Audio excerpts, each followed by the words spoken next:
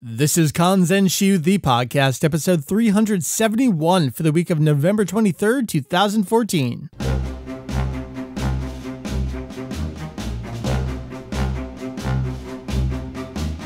What up, AOs? Welcome back to Kanzenshuu. We have a podcast? We have a podcast. It's an extension of our all-encompassing Dragon Ball fan site. Kanzenshuu. That's right. We cover anything and everything Dragon Ball in hopes of enlightening a little bit. Oh, the entertaining. It is wonderful to be back. I'm so confused. I don't know how to do this anymore. My name is Mike DB30YEARS, joining me from a hotel room. What's up, Heath? It's Hugio. I'm here. It's the Hugio. How you doing? Like I said, how do we do this thing? It's been so long. Though if you're following the website, I've seen a couple good responses of, oh, okay, I understand now. And people have been asking me, I'm like, just hold on. You will understand why there hasn't been a podcast. And thankfully, people seem to be rather understanding of it. We will talk about our magazine shortly to celebrate the 30th anniversary of Dragon Ball. And actually, Heath, this week, 9 years ago, Julian and I hooked up some terrible microphones and started this podcast. And look what happened. And that was just the podcast. Then you go back a few more years. January, we'll be hitting another anniversary of the website. Yes, anniversaries all around. We got Mike, we got Heath. We are here to talk about Dragon Ball. It's an exciting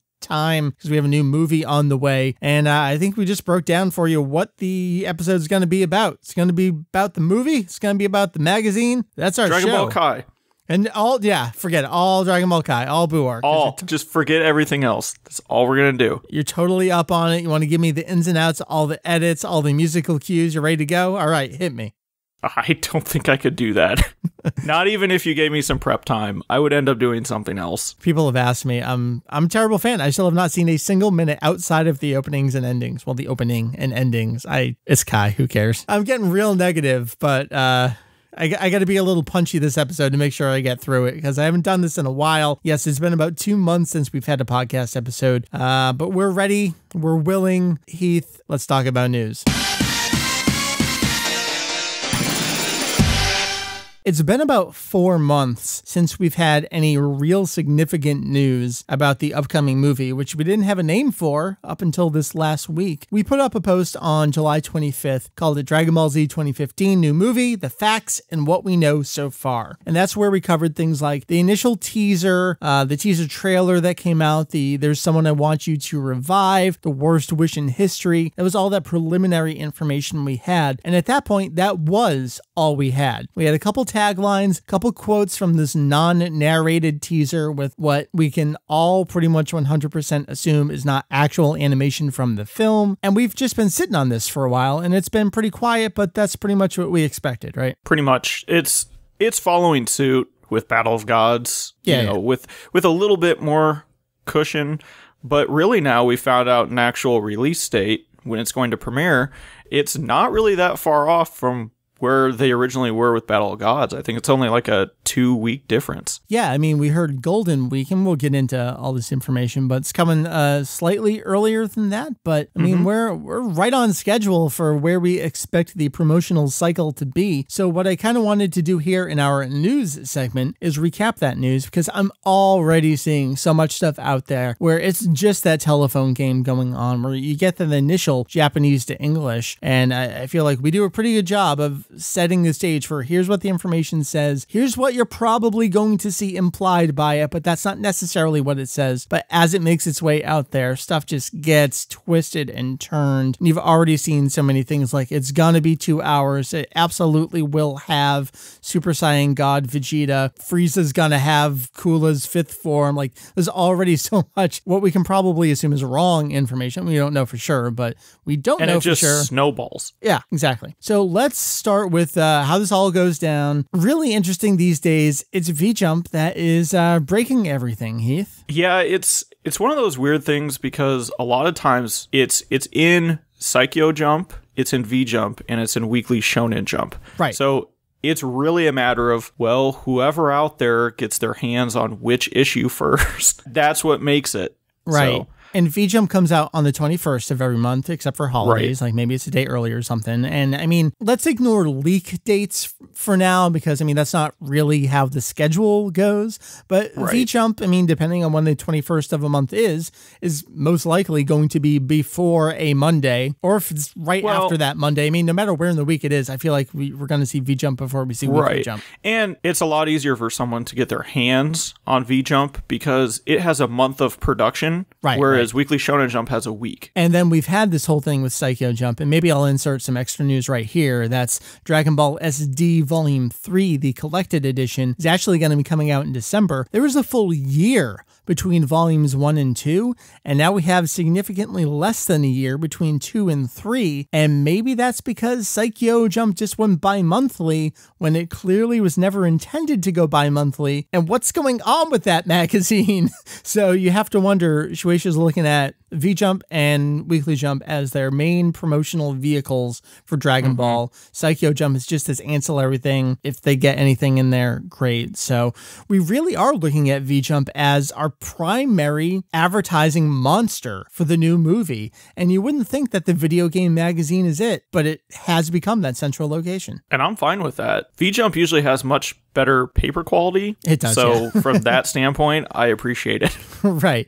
And we get a couple page spreads because, I mean, it's content, but it's also an advertisement. So they can advertise their own stuff very incestuously. It's really great. So we're looking here at the January 2015 issue of V-Jump. Again, V-Jump comes out the 21st of every month. So November 21st is when the January issue came out. And of course there were leaks, so we got some things a couple days early. And then as Julian was able to pick up the issue, we kind of dug and got everything else we needed to know. But here we go, man. It's the poster for the movie. It's the name of the movie. So we have Dragon Ball Z Fukatsu no F. So let's break down some of this stuff. Dragon Ball Z. All right, I think we're good there. I'm just going to throw this out because I know a lot of other people have said it, and I'm going to read it. I find it very humorous that as the series has gone on, at least movie-wise, we've gone from Dragon Ball Z, that's it, for the first movie. There, subtitle is added later.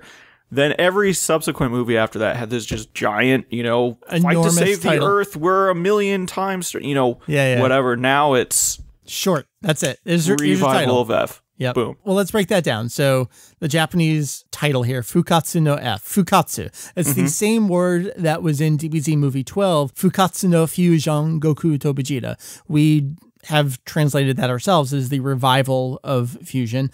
You'll see Fusion Revived. I believe Funimation did Fusion Reborn.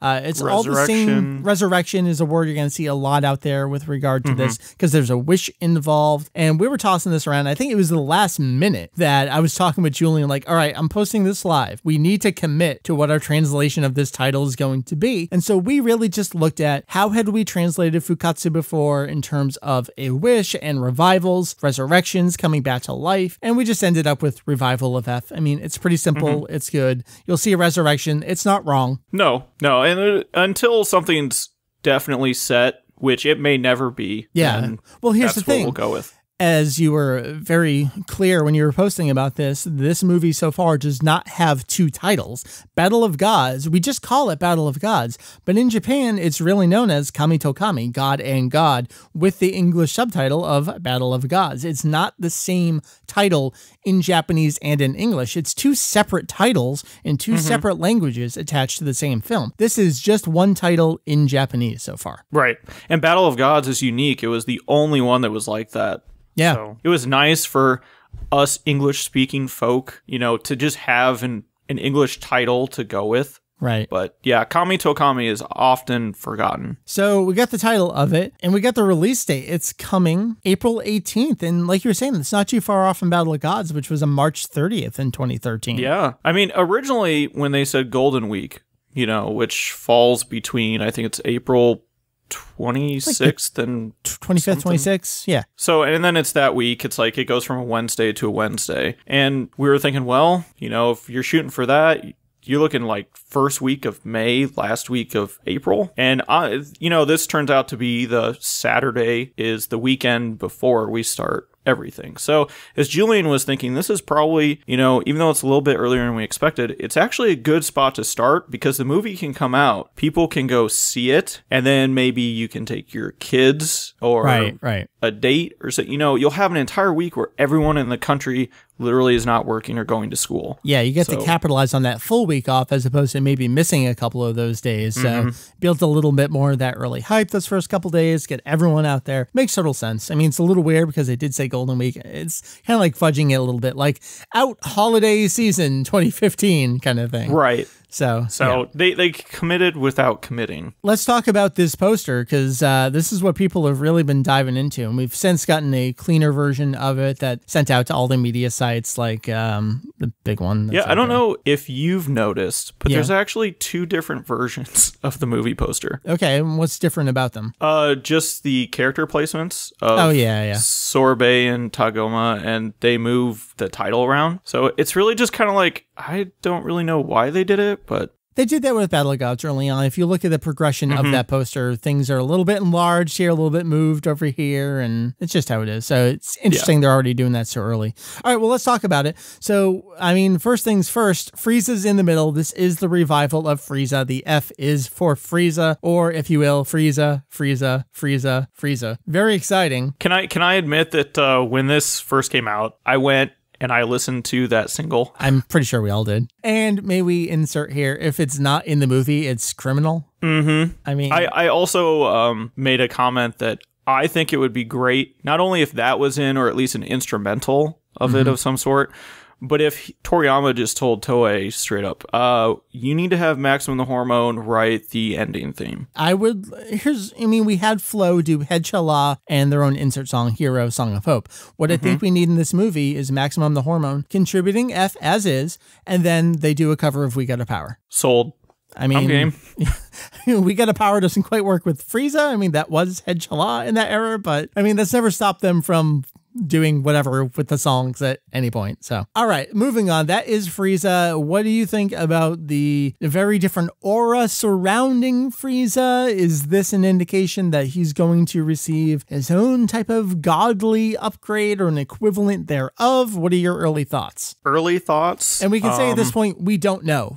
We don't know. We're giving you our predictions at this point. We already know that when he is revived, there's something that happens in addition to it. There has to be. What it is, we don't know. So right. Well, I want to stop there because I've seen a lot of people saying, is the wish simply to bring back Frieza? I'm under the impression that Frieza coming back is either intended or unintended, like a side consequence of the wish. Like it's not an explicit wish, hey, bring back Frieza. It may be, but I feel like if it's this truly awful thing, it's someone got more than they asked for. But at the same time, we know that Sorbet and Tagoma are remnants of Frieza's army. So that may be specifically what they're after. I don't know. I'm really confused and conflicted here. Well, and the other thing that has been brought up is now at this stage of the story, especially in the manga, although it is a little confusing, that Dende's dragon actually grants multiple wishes. Well, I mean, so we had that question in some way they could incorporate that, but yeah. So as far as the aura is concerned, I think it does have something to do with him being brought back.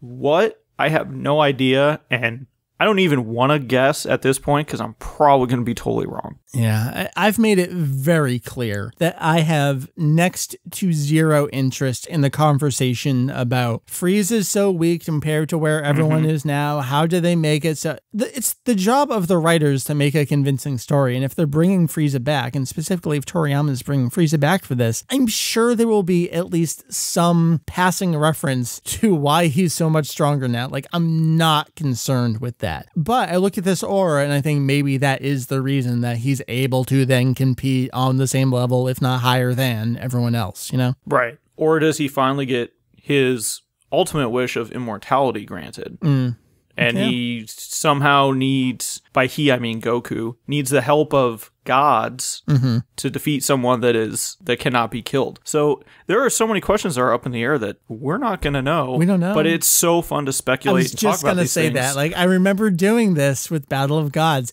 You go back, you listen to us for about 6 months, wonder if Whis was a Makaioshin. I mean, we're starting that conversation again right now, just with other characters in the new movie. It's, I love this. But the weird part is that we're doing speculation on a character that we've already known about. Right. We know his backstory. Let's move on, because we've seen other characters that we've seen before.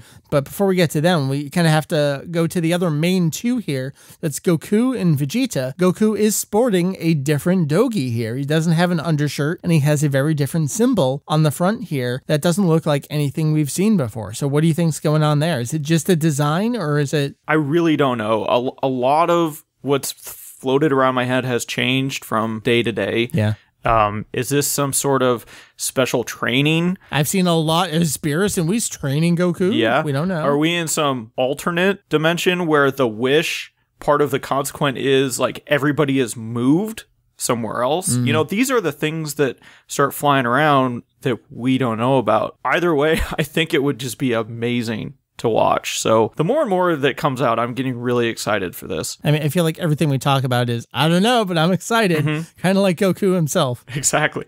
I mean, it's interesting to note that the Goku is wearing something different. Vegeta is as well. Yeah, let's talk about how different that is. I mean, it's not entirely different, but there are differences. No, I mean, he still outfit. has the armor. Yeah. The armor looks just slightly different than what he's typically worn of that era. Yeah. But then what's underneath his armor is completely different. It comes up higher on his neck, and it's just different. It looks like it zips or it separates somehow, and yeah.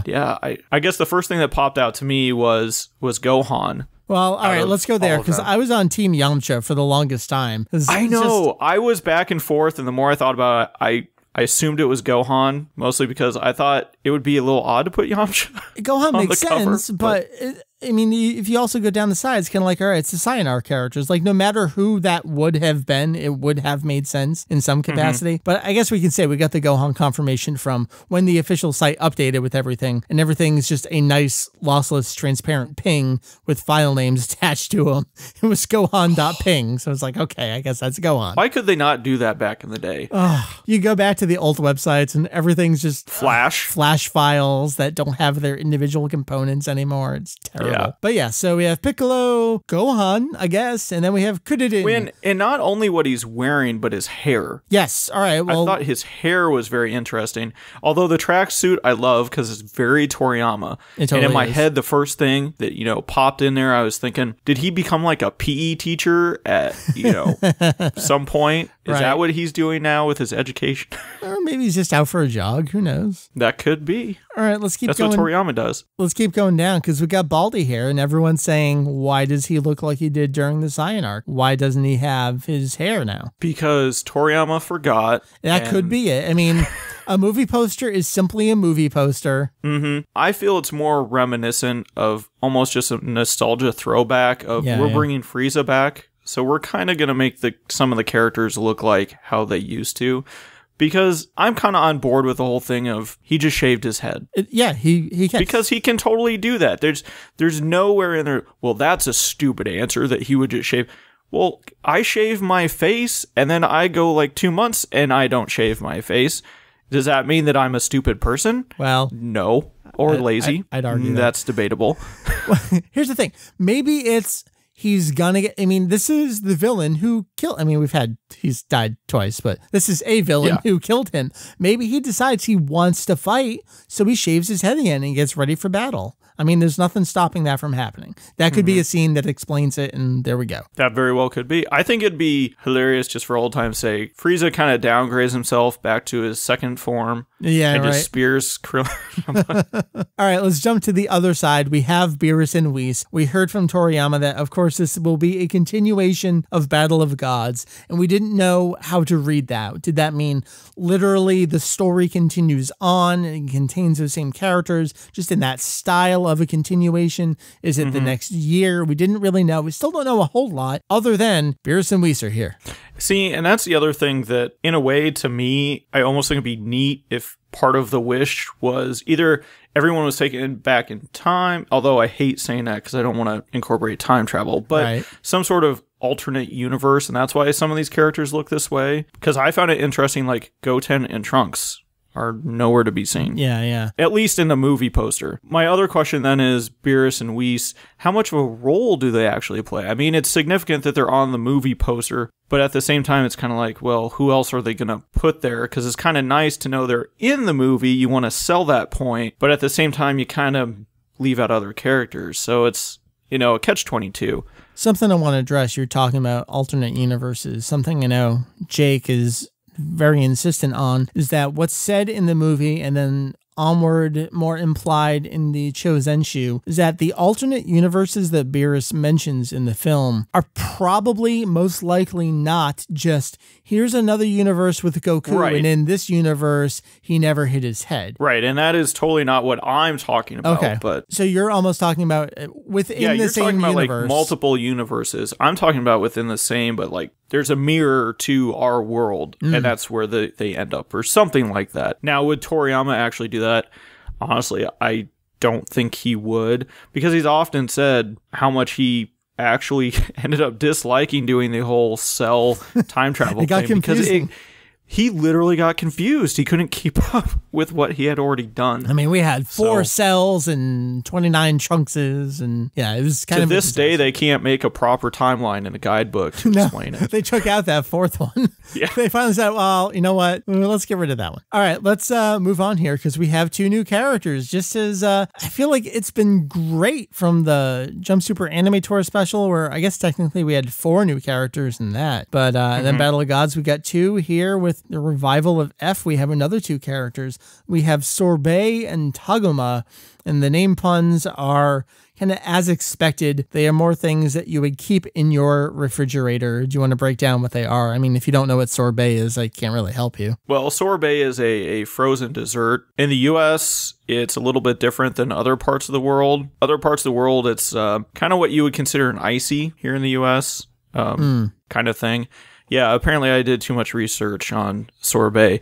Tagoma is just the Japanese word for egg, just rearranged. And which you can tell his head kind of looks like an egg.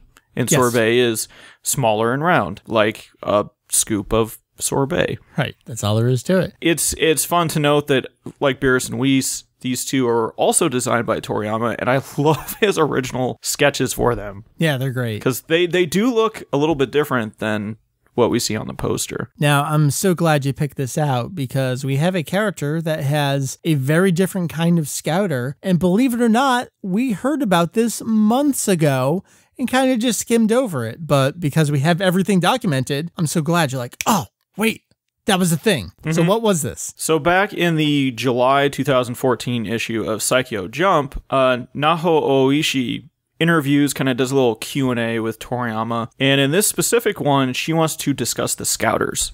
Now, the fun part about when they do these little interviews with Oishi, you kind of wonder, is there someone like a publicist or an editor in the background saying, here are some questions you should ask, or stick to this topic, sort of thing. She's not really asking the questions. But she wanted to discuss Scouters, so she asked him what the difference was between the older model and the newer model Scouters. And he goes into, different attachments that you can have, and each one's made specifically for that alien race's ear, things like that. You can custom order them, apparently, which is really cool, because now I want to. Which this opens up the market for so many different Scouter toys. Yep, new merchandise. In the interview, Toriyama says, if you're a soldier in Frieza's army, you can have one made to order to fit your ear. The different screen colors can be chosen to fit the peculiarities of the different alien races' eyes, or to suit one's tastes. And then he notes at the end, and I emphasize this, also, dual eye types exist as well. And that's all he says about it. He just throws it in, and of course we read it and we're like, oh yay, Scouters, woo. It totally comes back, and the first thing that popped in my head is, really? Maybe at this point in time, when he made this comment back in, well, it was July, the July 2014 issue, but June or earlier. June or a little earlier. He may have just gotten done doing some character designs, or is doing rough sketches of them. And so it was fresh in his head, and he just threw it out. And nobody really caught it because it didn't mean anything at the time. No, there were a whole bunch of Scouter Q&As all in a row. And then there was this, 7 or 8 question thing in Weekly Jump. And it was all just kind of nonsense babble. And then even if something like this gets tossed in, it's okay, whatever. He's just babbling about Scouters. So either he remembered he said that and he pulled that aside and wanted to use it. I think either way, I think it's really cool ideas to do some of this stuff, to kind of, you're doing the same thing. You have the same types of armor, the same Scouters, but he's switching it up a little and making it different, which even in the magazine it noted with the rough design sketches that he sent in, that they're wearing new, like the newest armor. So it kind of almost makes it seem like Frieza's minions are still out there, organized, apparently. Clearly they are. I mean, we had the Jump Super Anime Tour special. We had Dragon Ball Online. These Frieza's forces, or the remnants of Frieza's army, seems to be a recurring plot point. There's a lot more to get into within V-Jump itself. So I want to do 2 things. I want to read the actual plot summary, I suppose we can say, and then we get to the cool musical inspired news. So just real brief, the summary here. Earth is now at peace, but then the remnants of Frieza's forces, Sorbet and Tagoma, attack. Their objective is to bring Frieza back from the dead with the Dragon Balls. And so, the worst wish in history of the universe is granted, and F, plotting his revenge against the Saiyans, is revived at last. ...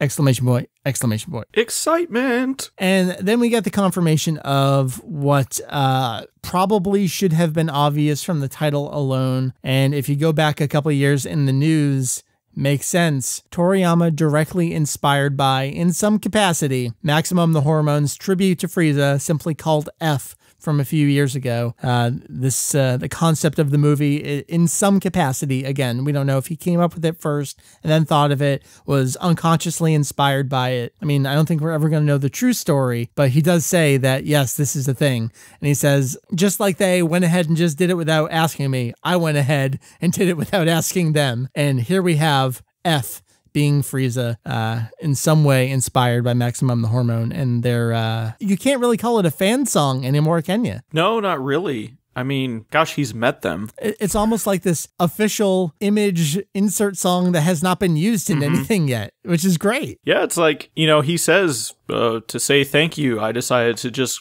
go with F, mostly because he thought it looked cool. It does look cool. And you hear that from Toriyama all the time. Toriyama will just say, well, I did that because I thought it sounded cool, or I thought it looked cool. Right. So I just did it.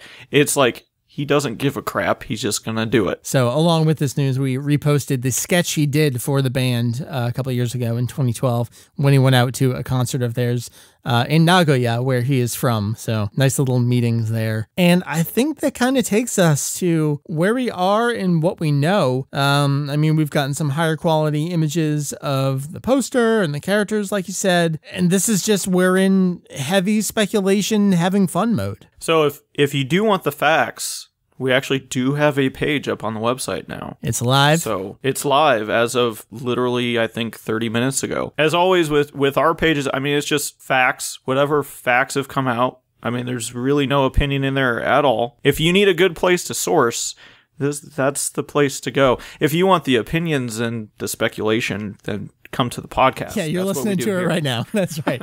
The editorializationizing happens here on the show. Always. I think that's going to wrap up our news. I mean, there's been some other stuff and some of it's exciting, but the movie is the most exciting thing. And we still have some other stuff to catch up on. I mean, Xenoverse is coming. You got to get ready for that in February. And oh my God. All right, let's leave the news behind. We will get back to you with all the other news soon here on the podcast. We're still recovering. That's right. We are totally still recovering. But right now, let's talk about why there has not been a podcast in quite some time.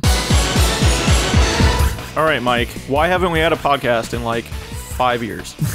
It's only been 2 months, although in internet years, that's an eternity. Well, for starters, I went on vacation and I was going to take some time off around then for the podcast and whatever. But then that turned into crap. We have the 30th anniversary of the series coming up. What are we going to do? We've brought it up in the past, but we never really had a discussion about it. And we're all like, oh yeah, that's coming. We'll think of something. We'll do something. Yep. And we didn't really talk about it, and we should have. And then I had the bright idea to make a magazine, and then I said, well, crap, I better get this done. And I haven't really slept in 2 months. I still remember the first email I got about it. Well, first I sent an email and said, hey, this is a good idea. And then I think 23 hours later was another one that said, well, I started. You did. You sent out an email and you're like, well, I really like this idea. I think we should do it. And I remember I was really busy at work and I'm like, I'm going to reply to him. I'll get back to this. And I was literally typing my email back to you. And I get another one like, well, I did it. I got this, and this is what we're doing. Okay. It's a good thing everyone was on board, because otherwise I would have been a sad Mike. So I was quasi-inspired by this. This had been sitting in my mind for a while now. There was this fan celebration e-magazine is what they called it, done for Final Fantasy back, I don't even remember when this was, maybe a year or two ago, something like that. And it was really interesting. It was a bunch of fan sites that got together and just talked about the series, did retrospectives on all the different games and some interviews and stuff. And it was cool. It just really looks like an amateur fan production. Like it could not stand on its own as a legitimate hold in your hand production. Be like, oh wow, this looks really cool. I would spend money on this.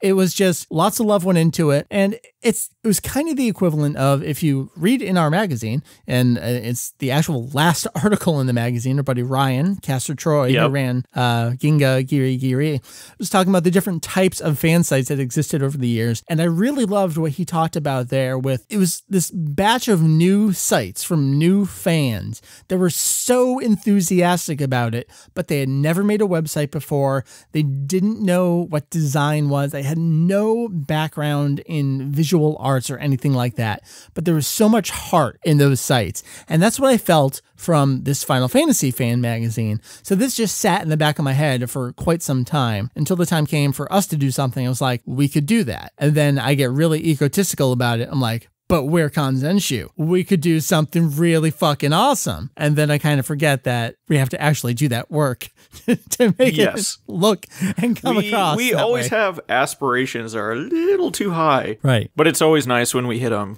I think we pulled it off. I mean, I haven't heard negative responses. There may be some out there and you're just not telling me. And please hold them back. My fragile soul can't take it. So what we ended up doing was something very similar. It was an anniversary magazine. It truly is a magazine. It's laid out like a real magazine. To be honest, I bought a professional template for a magazine. Like, while I know how to do this stuff, to get it done in time, I would not have been able to do a magazine layout from scratch. So I worked from a template. Some of the designs are exactly the same as they are on the template. Some of them basically didn't exist. I just combined things to get what I needed to fit where. I basically did a real production on a magazine in 2 months. And the thing is, because we used InDesign to do it. Right. And the hard part was really you could only have one person editing, and that's what really sucked, because I know I wanted to. When we'd have to share the file back and forth, and who did what, figure out who did what, what's been changed. You know, who has the most recent file, and that was hard enough. It just worked out to say, hey, Mike, you have at it. You just tell me how your day is going, and so I did. Yeah. There were a lot of emails like, I need this. I need it 12 hours ago. Where is it? Julian, oh my God, stay up. Finish writing. So I did. I stayed up one night until like midnight, just scanning and oh my God, taking screenshots. I appreciated it that next morning.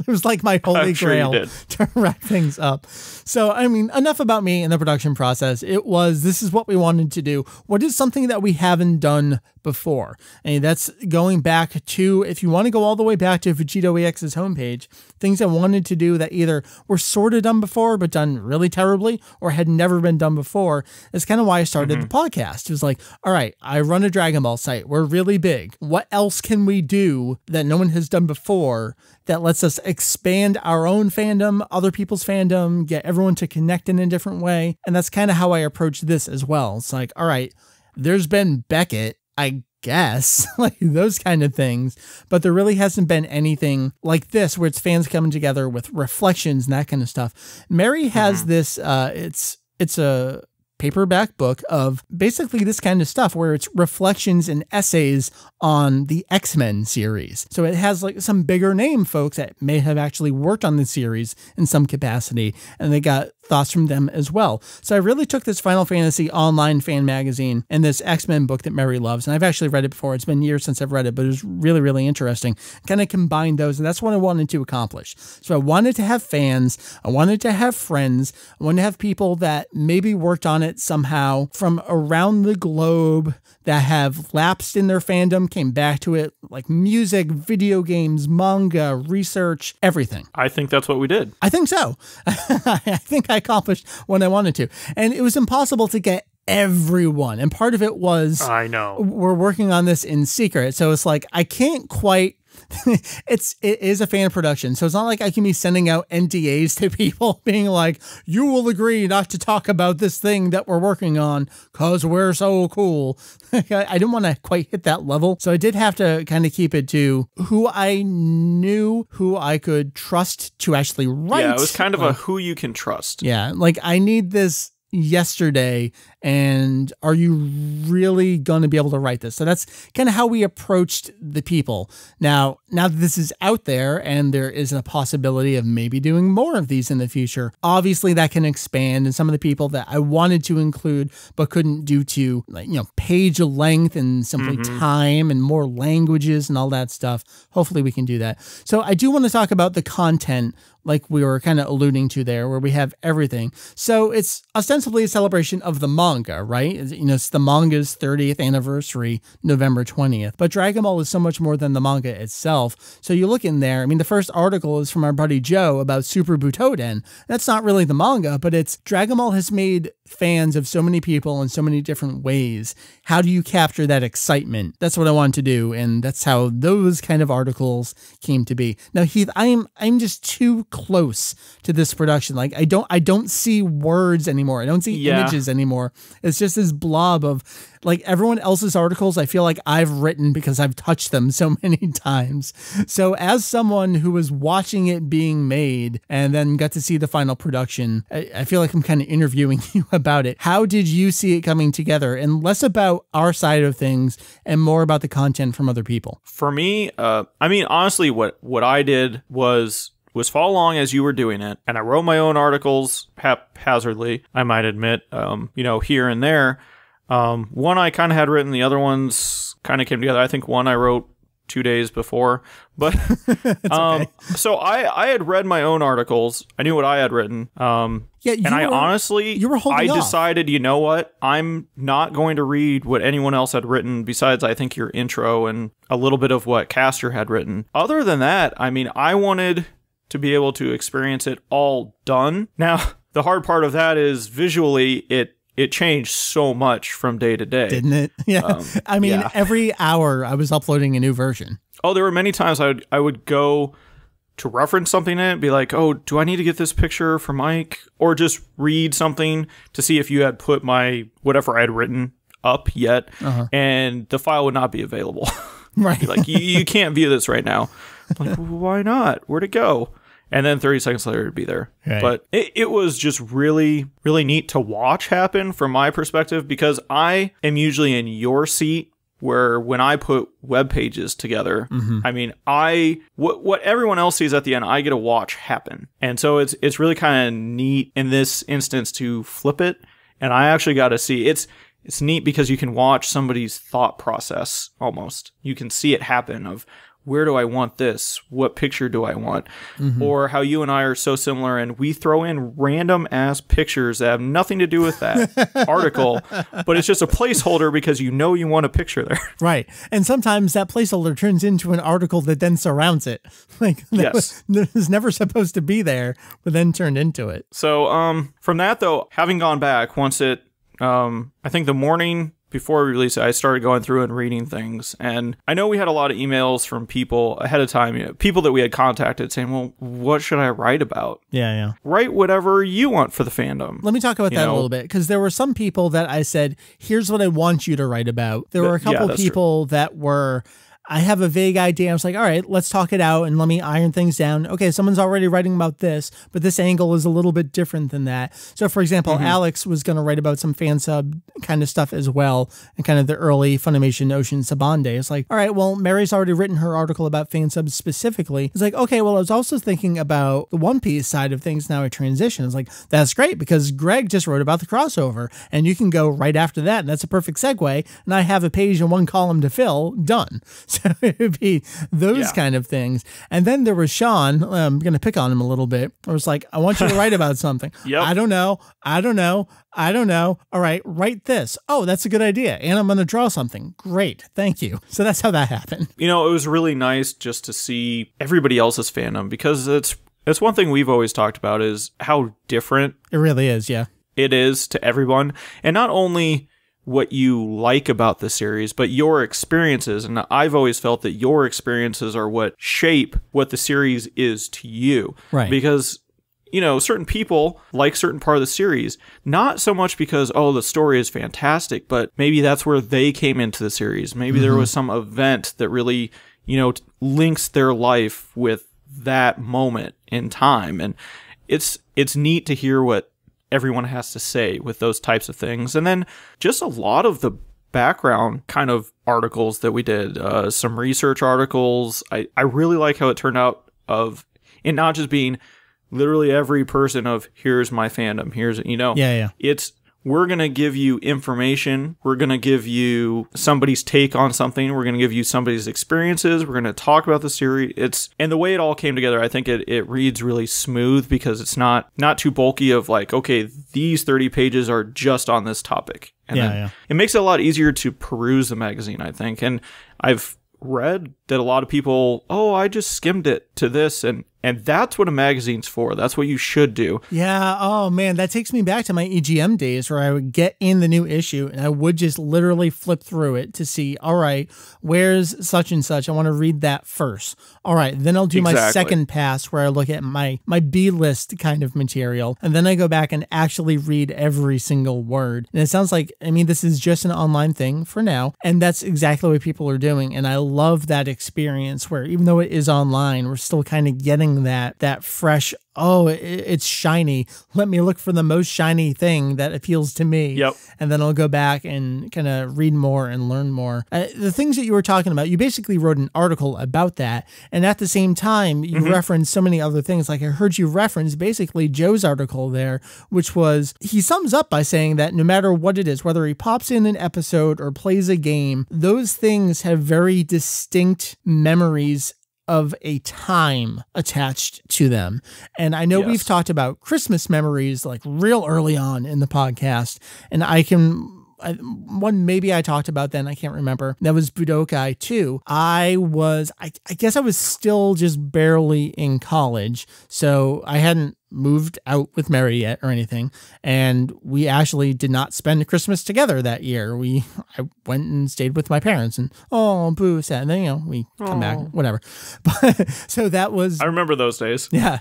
Budokai 2 came out that holiday season, and so I remember being alone at my parents' place halfway down the coast playing Budokai 2, being like, I want to be with my girlfriend instead. And, you know, like, you do have those very distinct memories of whatever thing it is. And that's my Budokai 2 association. And I have many others as well. And I love that Joe talked about that. Do you want to talk about any of the research in particular that went on? I mean, you had your filler article. So can you hit that up real quick? Like, what was interesting about that? What was interesting about that is, for me, that's a project that started back almost when I was, I'd say, the end of my college career. Okay. And it was just always something that I've been interested in. And so I started putting numbers together, and I still have the original Excel spreadsheet that I have so many spreadsheets that has all this stuff in it. I remember I had printed out calendars from 1984 to 1995 and going back and circling dates and putting down, okay, this is when this issue of Jump came out. And that was long before Julie and I actually started going back and looking for the actual sale dates. Right. And that's when this really kind of hit full steam. So I'd say about 6-8 months ago, I revised my Excel spreadsheet. And this is something that I've just offhandedly been working on. And I just decided, I don't really have anything written, but I have some graphs and some statistics and things like that. So I just kind of piece it all together. That was kind of a pain in the ass, actually. It took about a week and a half, I think, to really solidify kind of what I wanted to do with it. Mm-hmm. And then I think the most fun I had was actually making the graph so that it would match our article. Yeah, I remember you asking, what are the fonts? What are the colors? And then I got a PSD file like, wow, this, not only did someone do an article for me, they made a graph in the right style guide. I appreciate that. You're welcome. I'm a little anal when it comes to things like that. So it meant a lot to me. Thank you. But yeah, for me, I mean, I guess that's another story, kind of like what we told in the magazine. So now I'll always have that, but it was neat for me because it was something that I had started so long ago. Now it's actually seen the light of day, and people can read it. To do it. Yeah. Gotcha. And I think I kind of used a little bit of that, and then finally I was like, besides just doing anything that's research based, I wanted to actually do that introspective sort of thing. And the funny part, though, I mean, we'll say this all the time.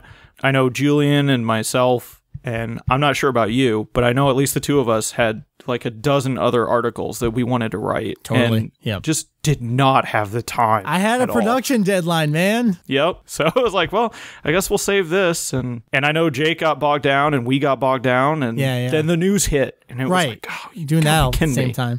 Something I can tell you is, so I want to say like 99% of the magazine is all new content. Like there's nothing repurposed. Even the thing about issue date, publication date. Originally, I was just copying that text from the website. But you said, no, I want to rewrite this. And so you literally copied it. And I said, you know what, Mike? I changed a couple I'm going to rewrite that for you. But yes, that was nice. So I think the only thing that is carried over pretty much as is my Jocko review. And that was admittedly just, I got to the end, near the end of the schedule. I was like, oh, there's nothing about Jocko. Jocko is, if we're celebrating the manga, there's got to be something for Jocko in here. So I did cut it down a little bit, but I wanted to include that in there. So that's kind of the only thing that's carried over. But then if you notice, there's one more page that we call Jocko One Last Look. That was 3 short text messages from Julian as we were just talking about what we were including, and he read the review one more time, and he just had a couple thoughts. I wake up the next morning to a new article by Julian. That's how that came to be. And that's always fun. I mean, I remember getting so many messages from Julian, just bouncing ideas. Yeah. You're keeping me awake. I would like to go to sleep. I think we all said that to each other at some point. So I kind of want to bring it to a close because I hear it in our own voices. It's very self-congratulatory. And I don't mean it to be that way, but I think we're just so fucking excited about what we got to do here and what we were able to solicit from other people. I mean, we got Clyde Mandolin involved here, who did the translation for the first TV series for Funimation. I was able to get Daryl Surratt from Anime World Order and Otaku USA to write an article about something that I loved hearing about from him over the years, and I think it made a lot of sense to include here. I mean, I could just rattle off names that I was so excited to get in here, like even Greg. I mean, Greg to me is the guy who was running a website for about a year longer than I was and told me about the end of GT before I got my raw tape. Like, he's just someone that I think about in the old DBZ guard capacity. I kind of forget that he's kind of a celebrity in the Shueisha realm over in Japan these days. I know. And so to be able to include him meant a lot to me. And I know he was really excited. He was actually the first outside article that I got. I was like, here's kind of the word count I want. He was like, oh, okay. I want to get to this soon. It was the kind of thing where the next day is like, well, I wrote it. Here it is. And it's like, yes, I love when people are really excited. And that's how some of that stuff came to be. And I don't want to list favorites or play favorites, but everyone was awesome. I was just really happy to see the collection of people that we got because I thought it was a very, I want to say broad perspective on everything. It could be more broad. There are obviously some other folks I would like to include, some other types of people I would like to include. I just could not get it done for this issue. Maybe if we do more, maybe. There's always tomorrow. There is. So the big question everyone's asking is, and I've seen people run out and make their own, is will there be a physical version of this that I can order? My official response right now is I have nothing to say on the matter right now. I would encourage people, if you are going out and printing your own, please don't do that for a couple of reasons. One, you don't have the print quality version to make a print quality version. That's something that lives in hundreds upon hundreds of megabytes on various hard drives and backups with me right now. And also, you might want to stay tuned for stuff that may come in the future rather than making your own right now. I know. I was going to make Christmas presents for everyone, and then you totally took that away.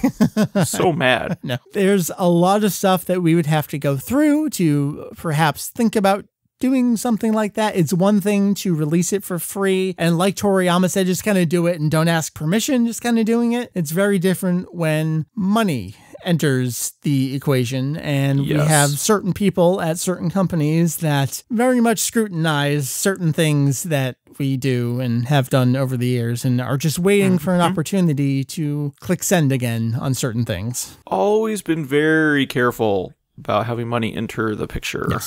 So there's a reason we don't have ads on the main site. Yes. I'll say that. So right now, please stay tuned. Please understand. I'll leave it at that. There may be more in the future. This is really fun to do. I can't do it every month. I can't do a monthly magazine. Oh, come on, Mike. It may be one page. Yeah, it would be a newsletter at that point. So I want to leave it there. It's this was a chance for us to get back into the show. And for those of you who actually only listen to the podcast have probably been like, what the hell just happened? Well, here's what the hell just happened. And we really encourage you to go check it out. So please do. It's called DB30YEARS. You can find it linked off the homepage of our website. The cover art I was so excited to use, done by Kim Herbst. I've never gotten such a squee text from you, like ever, when we got approval to use this. So we saw this image being made as it was being made because Kim and my wife went to high school together and actually founded the anime club in their high school. So we've known Kim for years. Mary has known Kim for many, many, many, many years. And she's a huge anime fan. And she was separately working on this image, and I saw Mary was, she's looking at Facebook one day. She's like, "Oh, come look at what Kim's doing." I look at it, I go, "Must have this," because honestly, the cover was the thing I was panicking about the most. What do I do for a cover? I can't draw. I can't do that kind of graphic layout on my own. Oh God, someone please help me. And so when I saw that image, I said, well, long shot. I haven't really talked to Kim in years. Will this work? And thank you so much, Kim. It was amazing to be able to use that. I think it sets the tone precisely for what the magazine was intended to be, and I hope what it is. So just, again, so many contributions from people out there. Please go check out the magazine. You can read it online for free. We have an interactive version that's hosted on Issue where you can actually just flip through it like it's a real magazine. Works great on computers, works great on tablets, even on phones. It's nice. You can download just, I call it a web-ready PDF, so it's not print quality, but it's just a regular PDF you can download. And we also have EPUB and Mobi files that you can download to your e-reader. So if you have a Kindle or a Nook, whatever like that. I know I only launched with the Mobi, and someone totally called me out for not having the EPUB up right away. Yeah. And you're right. Thing is, I only have a Kindle, so I had to do extra testing myself to make the EPUB version, but that's up there as well. Completely free. Download it, read it, share it. Please share it. It's intended to be shared. It's a celebration of Dragon Ball. Thank you, Dragon Ball. Thank you, Toriyama. I mean, that's pretty much what we have to say. We wouldn't be here right now if it weren't for this series in so many different ways. Oh, most definitely. So Heath, we kind of did a podcast again, and my voice doesn't feel podcast ready. It's only one day of the week so far, and I'm only working 2 days this week. It's Monday night. It's been a really long week for me already. So my voice is kind of already shot. So I apologize for sounding kind of like 1998 Mike a little bit. I hear my voice cracking and squeaking. Part of that's excitement. Part of that's just a long ass day. But thank you for sticking with us. Again, I can't promise we're going to get back to weekly right away, especially we have holiday week right ahead of us. Yeah, holidays kind of throw a wrench in everything. It's tough. And also right now, the daylight savings fiasco has us to, instead of flip the AM PM add 1, it's flip the AM PM add 2 for me and Julian. So that makes it I have to get up earlier and he has to stay up later. So it's tough for us to arrange that. And then Jake's just in the weirdest time zone for any of us to try and coordinate. So I know it gets tough. But the podcast is not going in. Don't worry about the podcast. We will always be with you. We're not going anywhere. But of course, the website is the central location, www.kanzenshuu.com. That's kanzenshuu.com. That's a website. That's the thing you're listening to right now. You go buy a t-shirt now, except we don't have t-shirts. We have magazines and you can't buy them. It's for free. So go read. Heath, anything else you got to say? Not really. I'm spent. No, this has been fun and we totally need to do this again. It's been a pleasure. Let's do this again sometime. Yeah. Give me a call. Let's. Let me give you my number. I'll have my people call your people. My secretary is Tara. She will just yell into the... See, I don't even remember how to end a show. I just keep babbling. Kind of. This is what happens when you get Toriyama doing interviews, and this is when you get the bad answers. This is when you get the bad podcasts out of us, when no one's around. Except we're not in tracksuits. Well, I actually am still in my gym clothes. You beat me. I'm still in my work clothes. Oh, man. But I had a beer, so... Tell me what you're wearing and what you're drinking. I am not doing that. We're not playing this game. It's a very sexy game. So the other day, we were actually going to record this podcast yesterday, and you texted me, and I did not text you back. It was quick enough. I didn't know. Okay. I did not have a cell phone, so I had the pleasure of standing in Verizon for 2 hours. Awesome. That is always fun. Well, the question is, what phone did you end up with? What did you have before? What do you have now? Well, I had the the Samsung Galaxy S4, and it went for a trip in our washing machine. So nice. So I ended up just upgrading to the S5. Get the S5, yeah. So I was like, okay, sure. Yeah, my son got sick on Saturday night, and he threw up all over me. So in my haste, I took off my coat and just threw it in the washing machine, only to realize 20 minutes later, I could not find my phone. Children and phones and washing machines apparently don't mix. For you younger ones listening, the perils of home ownership, the perils of being a parent, you have a lot to look forward to. Yep. That's how it goes. There's a lot of vomit involved. And then so they activated my phone and I had like 12 text messages and like 20 emails and I was just like, crap. Apparently that's what happens when you don't have a phone for like an entire 24 hours. Well, you're just so popular. I know. It was mostly Twitter. Every night, Mary's always like, what is happening with your phone? Like, it's just like, usually it's Josh and Joe and Ryan. And somehow I get involved in a conversation that I'm not even a part of. And I get quoted in all the responses like, I don't know. I'm sorry. I'm just popular on Twitter. Or anything that gets tagged Kanzenshuu on Twitter sets off my phone. Yeah, how was your phone when the magazine came out? That was fun, right? That was fun. It was just like, wow, that's a lot of retweets. Well, hey, I appreciate that. That's what I was hoping for, and I was not let down. We're done. Kanzenshuu.com. It's been a pleasure, folks. Check out the website. Check out the magazine. This was something resembling a podcast. I promise you it's usually better than this. We don't know what we're doing. It's been 2 months. I completely forgot. There's no outline in front of me, so... No, it's usually structured. My voice is slightly deeper. Even though I'm 32, my voice still sounds like I'm 17. And somehow I didn't get that wonderful you and Julian having deeper voices. Yes. We're done. See you next time. Thanks for joining us, everybody. Enjoy 30 years! Don't forget to go watch Kai. It's a thing. Or forget to go watch it. That's fine, too.